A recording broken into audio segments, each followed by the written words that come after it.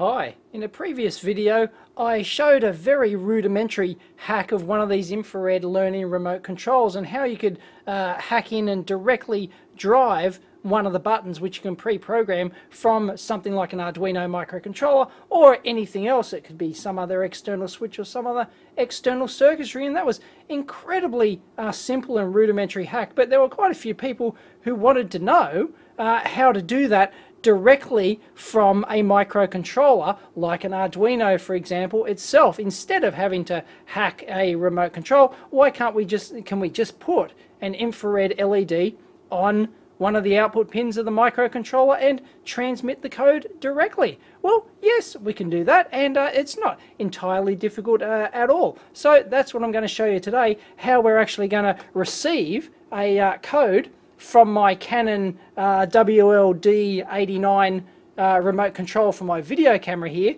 and how we're going to capture that on our oscilloscope and then program it into this Arduino.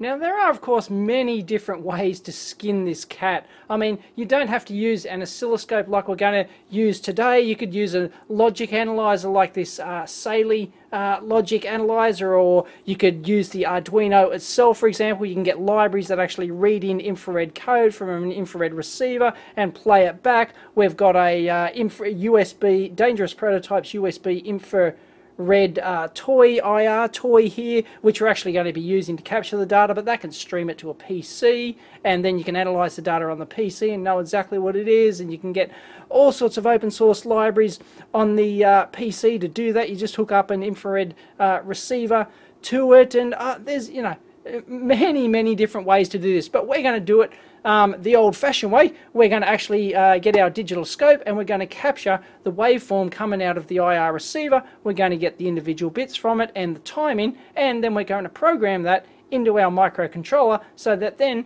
we can spit out the IR code. Now, there's two devices you can actually use to receive the infrared code from the remote control. One is just your basic photodiode, infrared photodiode / photo transistor, and they can either come in 2-lead or 3-lead configurations like this one here. And these are fairly limited devices, but what they allow you to do is to get the actual raw carrier frequency out of the infrared remote control, as we'll see. But there's also these other 3-pin devices, which are these proper infrared receiving modules, and they've actually got circuitry in there that decode and demodulate the carrier frequency and give you a direct data out, and we'll see this on the oscilloscope in a second. So the good thing about this USB infrared toy, we can actually probe both of these sensors and see the different types of data coming out. Now, the good thing about these little infrared modules is that you pretty much never have to buy them, because you should have them in your junk bin, because pretty much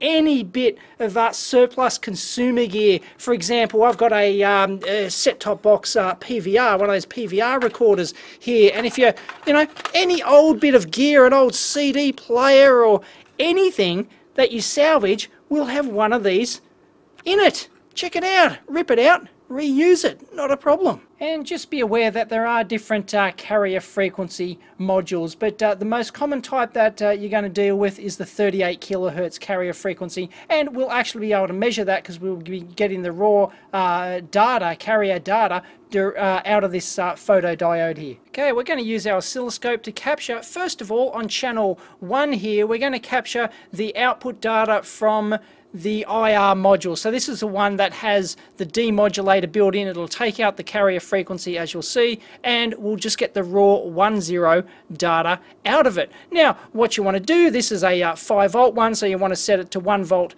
per division, roughly. Let's put it down here.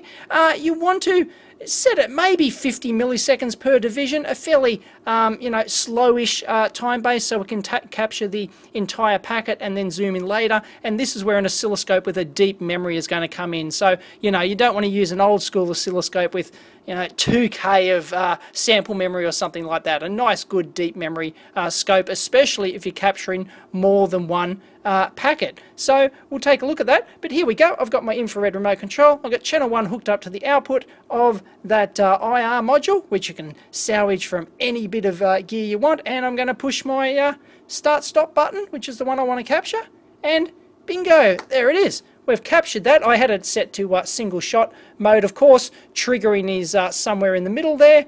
And there it is. And we can zoom in and we can see the data coming out of that. Bingo, we've captured that packet. Now look what happens if I do that again and I press the button for a bit longer.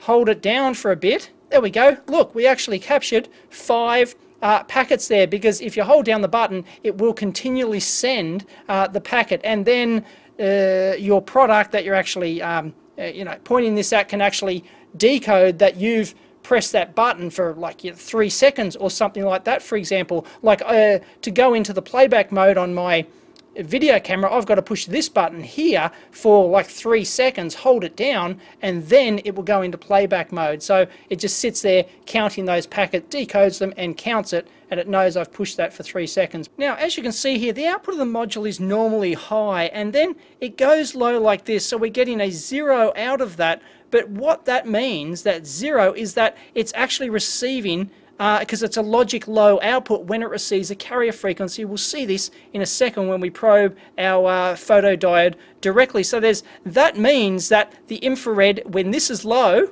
when our signal is low, it means our infrared LED is transmitting. So when we decode this data and program it into our microcontroller, decode the 1s and 0s, a 0 here means switch on the LED at the carrier frequency rate. And likewise, when we've got a logic 1 up here, then that means the LED is switched off. It's receiving nothing. Now what I'm going to do is switch on channel 2 here, and I've got channel 2 hooked up to the photo transistor down there, which is going to give us the direct data from the transmitter here. And of course we've still got channel 1 hooked up to our infrared module there. So here we go. I'm going to press the same button again and we'll capture that data packet. There we go. So as you can see, channel 2 here from that infrared photo transistor, there's a big block there, and what that is the carrier frequency. We can zoom in on that. See, it's practically identical and almost lined up, as we'll see. So let's zoom in on that. So let's move our position over here and zoom in on that first bit. It goes low. Bingo, there's our carrier frequency. And if we check out our frequency down here, it's decoded that. There you go, 38.4 kilohertz. It's going to vary. It's not going to be spot on, but it's roughly that 38 kilohertz carrier frequency. So when we program that into our microcontroller, we need our microcontroller to not just go low and turn on the LED, or go high and turn on the LED. It needs to generate that 38 kilohertz carrier frequency for that amount of time. And you'll notice it's done exactly the same thing over here, exactly the same carrier frequency. And you'll also note that this blue waveform here is the raw data coming out of our infrared transmitter here. So you can see that it starts transmitting, and it takes a few cycles for that infrared receiver module to actually decode that and then give our low output, and it extends past there as well. But it's basically the same time period as that whole packet there. So that's just 2 ways at looking at the same data. So it doesn't matter whether you've got just a photodiode, photo transistor, or whether or not you've got one of the proper infrared receiver modules. If you've just got the module here, just assume that the carrier frequency is in there. When that's low and when it's high, you get nothing. And if you've got the carrier frequency, if you just got the infrared diode, well, you can just decode it exactly the same way. And you notice the time of our burst there, we're on 50 microseconds per division, is just over 550 microseconds. So we can get that exact value. It doesn't have to be absolutely spot on, but it should be close. So we'll measure that as accurately as we can. And I've used both my cursors there, and I'm measuring 562 microseconds for that burst. And you'll notice that the dead period there, where it's, well, high, but it's actually switched off, is exactly the same, 562 microseconds. Now, you could be mistaken for thinking that these are individual 1010 bits in here, and then you've actually got 3 zeros here, because if you actually go in there and measure it, this period here is actually, yes, it is precisely 3 times that length there. So you might think it's 1 and then 0, 0, 0, but that's not the case, because I happen to know that this thing looks precisely like the Japanese protocol, or sometimes better known as the NEC protocol. Now the unusual thing about the NEC protocol is it doesn't have a fixed bit length for both 1 and 0. It actually changes between those. So let's take the example of like it's ordinarily high. So let's say the start of the bit is here. It goes low for that one, we'll call that one time period there. Then it goes back high like that. And that represents a 0. But a 1 is represented by it going low like that for that one time period and then going high again for 3 time periods like that. So that in there, so that from there to there is a 0 and from there to there is a 1. So it's quite unusual, but that's the NEC protocol. And you don't have to think of it like that, of course. If you're actually programming this into your microcontroller, then you could think of it as, you know, 1 0 1 0 0 0 if you really wanted to, and you could actually program it and implement it successfully that way, but that just wouldn't be the correct way to do it, because what we're going to find here is that in the total of all this, we're going to actually have 4 bytes for a total of 32 bits. Now, of course, to decode that on your scope, some scopes, of course, have serial protocol decoding, but I have never seen one that actually has the NEC protocol built in. And if your scope or your logic analyzer or whatever happen to have a custom protocol decoder, for example, then you might just be able to set that up to actually decode it and turn those different time length periods into 0 and 1s for you and spit out that 4-byte code that the NEC control code actually has. But we don't have that capability here, so we're just going to decode this manually. So what we can do is go in here after our idle period, and that's the start of our first bit there, and we can see that that first one is a 1 because it's one time period with 3 blank time periods after that. So that's a 1, 1, and then 0, 0, 0, 0. And that's called pulse length encoding technique. So we can go in there and just manually decode these, not a problem whatsoever, and we should get total out of that 4 different bytes. And I've gone through and manually decoded that, and this is what we get. We get our 4 8-bit bytes there. And the first 2 bytes are the address, so there we go, it sends those. Then it sends the command here, and then the inverse of the command like that. So you should, if you've decoded it right, this last byte should be an inverse of that one, and that's exactly what we see on a bit-by-bit basis. So now we've got this data, we can program it into our micro. Beauty. Now, to throw a real spanner in the works, something like the Philips RC5 IR protocol, for example, each time you press the key, it can actually toggle that bit each time. So what I've set up here is I've captured this waveform, and I've stored it as a reference waveform here. So now I'll press it again and see if we get an identical waveform. Let's have a look. Does it look identical? It does. So I'll do that one more time. No, we don't have any toggled bits. So it looks like it repeats the exact same code every time. You've just got to be careful there. Otherwise, you know, that could really ruin your day and changes the equation on how you're going to write your IR driver and stuff like that. And here's the source code, the sketch I've written for this. Yeah, I could have just used an off-the-shelf library, IR code library. Some of them are quite simple, some are quite complex. There are a lot out there that do support the NEC protocol we're actually after, and a lot of them are complete ones that receive codes and do all sorts of stuff.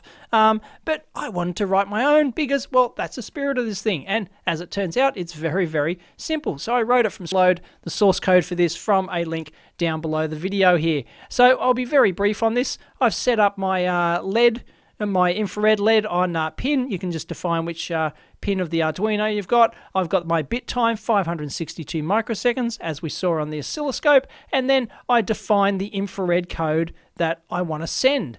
In this case, it's that 4-byte, 32-bit code that we reverse engineered from the oscilloscope. So in binary form, I've got it as one big 32-bit word there. So that's all set up. You could have multiple codes for any command button that you wanted to send. This one is just the reverse engineered code for my Canon remote control record, stop record button. And then I've got a simple setup routine here that just sets up the pin as an output for the LED.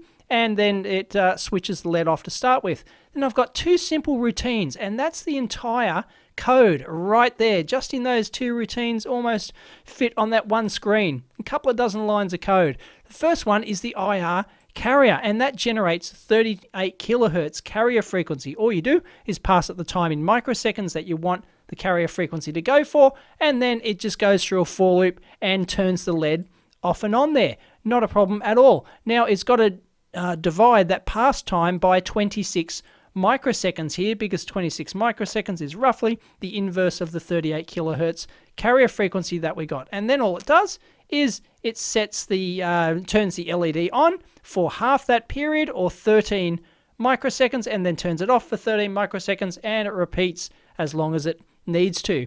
And then we've got another routine which sends the 32-bit code. So you just pass it the code here as a long 32-bit long value, and then we have the generate the lead impulse here, as we saw on the oscilloscope, 9,000 microseconds. We turn the carrier on for, that's 9 milliseconds, and then we turn the carrier off for 4.5 milliseconds there. So we've generated our lead impulse, and then all we do is we go in a for loop here, and we send out all of our 32 bits or 4 bytes in sequence. I'm just doing that using a mask here, so I'm just masking the most significant bit and then shifting it 1 bit at a time at the end of it. That's why I did it as a 32-bit word. It's just easier that way than, say, 4 individual bytes. Saves a few lines of code. And then, of course, we start out by generating the 1 bit time, 562 microseconds, the carrier frequency, and then we have to determine via that masking if our current bit is a high or a low. If it's a high, then of course we have to wait the 3 bit times, dead time, to signify a 1 in the NEC protocol. But if it's a 0, then we only have to wait 1 extra bit time. Very, very easy. And that's it. It just repeats for all 32 bits. And one thing I forgot to mention on the oscilloscope capture is I also noticed a stop bit at the end of it. So it was actually had a 33rd bit on there, just a stop bit of 1 bit time. So I've added that in there at the end. And then I've just got a main routine here. All it does is calls the setup, defines the pins, and then it sends my infrared code to switch the record mode of my camera on. It waits 5 seconds, and then I send the code to stop recording. Easy. And no surprises for guessing it didn't work first go. No, it wasn't Murphy's Law, as a matter of fact. I kind of expected it to possibly not work first go, and I'll show you why. So what I've done is I've hooked up my logic analyzer here, because to analyze something like this, we really need to look at that code output. You can do it on an oscilloscope, but a logic analyzer is easier. We can capture it here. Now I've hooked up my Saleae Logic analyzer to the LED output. I'm going to sample at 8 megahertz here, more than fast enough. 1 meg sample is good enough, and negative edge trigger here. So we'll start this, and I'll press my reset button on my Arduino. I've already downloaded the sketch, and looky what we have here. We have our code. That's exactly the same as what we saw on the oscilloscope. And if we go in here, we can look at that carrier frequency of the lead-in pulse there. And if you have a look on the right-hand side, I can't move my cursor over, but it says the pulse width is 16.8 microseconds, and the frequency is 29.9 kilohertz. Nowhere near the 38 kilohertz that we actually need. No wonder it doesn't work. Why? Well, it's pretty obvious, and those people who are experienced with these sort of things probably already know. Because in my timing loop here, my IR carrier loop, I've assumed that it's 26 microseconds. Okay, I've rounded that down near enough to generate the loop timing in here. That's not going to be a real major issue. The major issue here is this delayed microseconds. You see it's got 13, so we're expecting to get 13 microseconds delay, but look, we don't. We get 16.8. So there's another 3.8 microseconds or thereabouts added to that. So it's not 13 microseconds, it's 16.8. Why? Because, well, let's assume that the delay microseconds routine is fairly accurate, okay? It's not going to be absolutely, spot on, but it's going to be near enough. What's taking all the time? Well, the only other code in here is this digital write routine. And this digital write routine does actually take time. In this case, it takes a couple of microseconds to execute. And there's faster ways to do it, but we're just using the digital write routine because that's the basic way in the Arduino. So let's compensate, tweak this thing. I am holding my tongue at the right angle, and let's knock that 3 or 4 microseconds off. Let's change that to 9 microseconds, and let's upload that. We've uploaded. We can go back in here. We can start this again. We can run our Arduino's running. Oops, it's already captured it because I've got an auto start routine in there, and you'll notice that the timing is different. Look at this, 12.75 microseconds now, and we're close to our 38 kilohertz. We're now 39.4 kilohertz, and as I said, you don't have to be spot on, but that's going to be near enough. And as it turns out, this now works. And sorry about the audio and video quality now. I'm at home actually doing this. I don't have my main camera, so I'm shooting it on my old compact. It's night, and well, yeah, it's not going to be very good. Anyway, I have my Canon camcorder here. I've got my Freetronics 11 down here. I've got an infrared LED hooked up and pointed to it via a 220 ohm dropper resistor, and if I press the reset button here, it should start recording, and then 5 seconds later should send the code again to switch it off. So let's give it a go. Bingo, it started recording, and it won't quite go to 5 because it took a second or two to boom, but there you go, works a treat.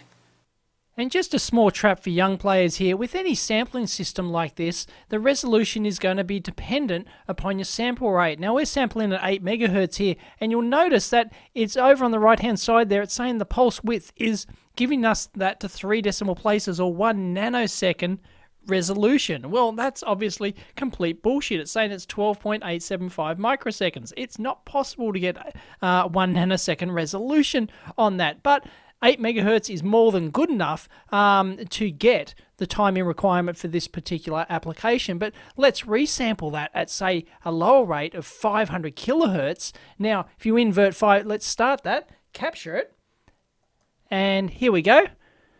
And if you invert 500 kilohertz, of course, you get 2 microseconds. You'll notice that, there we go, it's jumping between 2 and 14 microseconds, but it's still showing 2 decimal places beyond that.